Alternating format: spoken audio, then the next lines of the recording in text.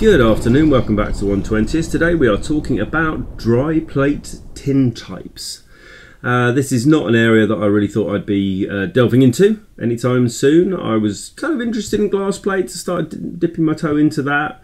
I've never really been interested in the whole wet plate collodion thing. I quite like the concept and I like what it looks like, but whatever interest I have is not enough to tip me over the edge of starting to go down that rabbit hole, and that is a rabbit hole. However, whilst looking for some glass plates, I went over to the website of Nejc, I think his name is, who runs Zebra dry plates. Also has a YouTube channel called Lost Light Art. You should go and check that out if you haven't already. Loads of stuff about this kind of thing on there. Went there looking for glass plates and saw that he had started selling these Zebra dry plate tin types. So I'm not 100% on the chemistry, but what Nejc has done is put a standard emulsion, a standard light sensitive emulsion, exactly as you would find on glass plates, onto aluminum plates, and then come up with a developing method that essentially makes your negatives develop positive. I think that's roughly it, because obviously if you were to develop a negative onto that aluminum plate, then you can't shine light through it and print and have it come out the right way around. So what Nejc needed to do was come up with a process or rediscover an old process that would allow a negative to develop as a positive. And he has done that by using a chemical called ammonium thiocyanate. So that doesn't come with it. So you buy your dry tin types. He recommends you develop in HC110, Kodak HC110, and then add some of this ammonium thiocyanate to the mix, which will then cause white deposits to form where your black areas of negative would be, thereby giving you a positive. I think that's the theory, although do head over to Nejc's channel and his website to learn more about that, because I'm not here to try and explain it to you. I'm just here to give it a go and see how it looks. So I ordered the dry plate tin types from Nejc, then read all the bump about them, realised that I was going to need this ammonium thiocyanate, went looking for it in the UK, realised that in the UK, restrictions on ammonium thiocyanate mean that they won't deliver it to a private address. So unless you work for a school or a college or somebody like that has some reason to be ordering chemicals, they basically won't sell it to you. James Lane from Zone Imaging recommended a couple of places that I could perhaps order from Europe. So I did that, went ahead, tried a couple of those, managed to place an order with a place in Germany. Whilst that order, I was waiting to see if that order was going to arrive, Nejc actually started selling ammonium thiocyanate on his own website.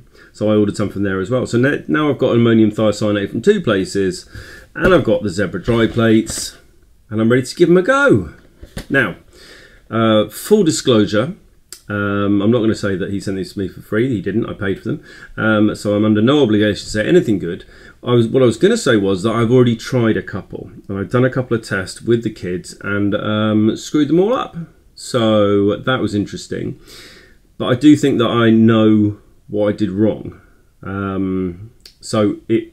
Essentially, I exposed these dry plates according to all the instructions of how to expose them. I then took them into the darkroom and went through the processing, and they both came out on two separate occasions completely fogged. And the conclusion that I've come to is that my safe light is not actually a safe light. And it's not a safe light, it's just a light that's red. But it seems to work fine for my printing, but these dry plate tin types seem to be a little bit more sensitive. And they, like when I was developing a little bit by inspection, they totally fogged. So I have done some testing, but I haven't had a successful test yet. So we're going into this a little bit blind. But these things come in a pack of 10, they are not cheap. I don't really want to do any more testing. I feel like I know what I did wrong. So let's just get out there and shoot some stuff and see how we get on. So we're going to take the Stenapaker. I'm going to take my Emil Bush A planar lens, which you saw on the channel a couple of videos back. I'm going to meet up with a friend of mine called Marsha, and we are going to take some portraits on zebra dry plate tintypes. And let's see how badly I screw them up. Could be pretty bad. Let's see.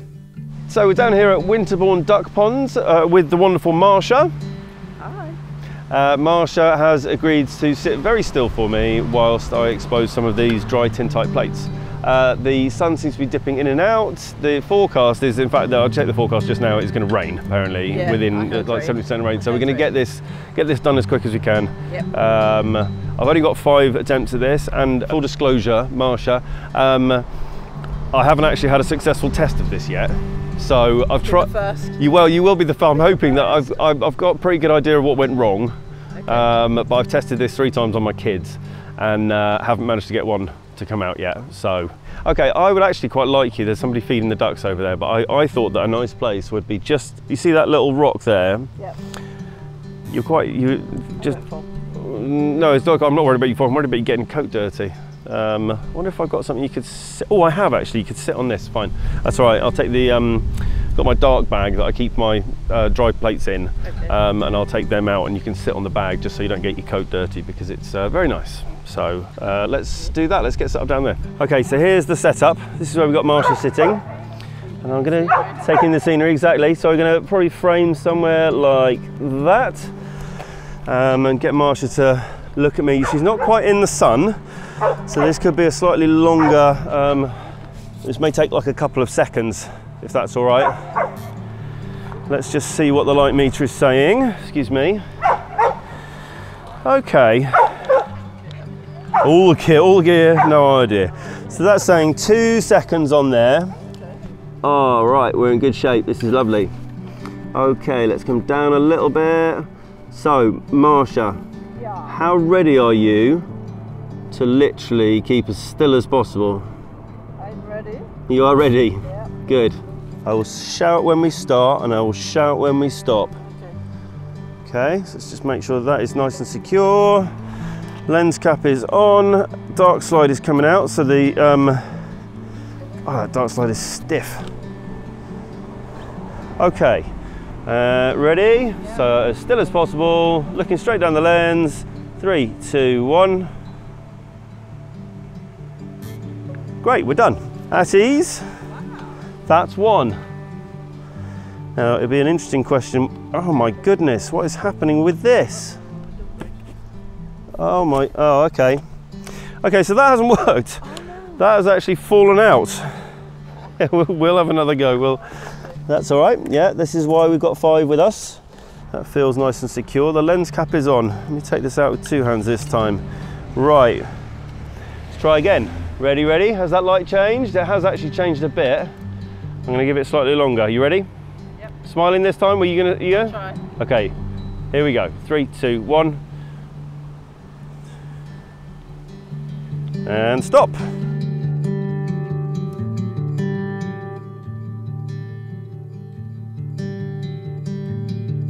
Right then, so that was a bit of a disaster, that first one. I don't know what happened. I must have not loaded the plate properly, but there it is. There's your plate with emulsion. And that's handy actually, because I can now use that for testing and making sure that I know how I'm loading my plates in the future. I hadn't destroyed one for the purposes of testing, but now I have. So there we go. Let's do another one. I'll tell you what we're going to do. I'm going to come a bit closer. We'll keep in the same place, but I'm just going to come closer. I'm going to turn sideways. So landscape orientation rather than portrait orientation. So if you just want to hold still for a min. There we go. That's where we want it. Are you able to shuffle your... Hey, so I want your shoulders a bit more square to me. There, how's that? Is that comfy? Great. Right, so one of those and one of those. That side is the one we've already done. So let's go into this side.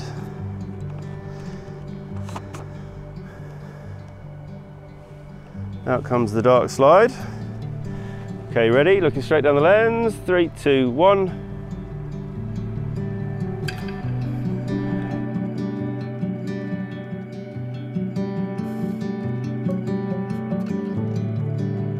Yeah, but let's let's give you some big wide background behind you. So let's go and stand over there, please. And I'm going to keep this quite low. Right then. So this is our frame, something about here. I'm actually slightly further over. So hopefully that'll look nice. Okay, out comes the dark slide. And we're going to give this 2.5. Ready? 1, 2, and a bit.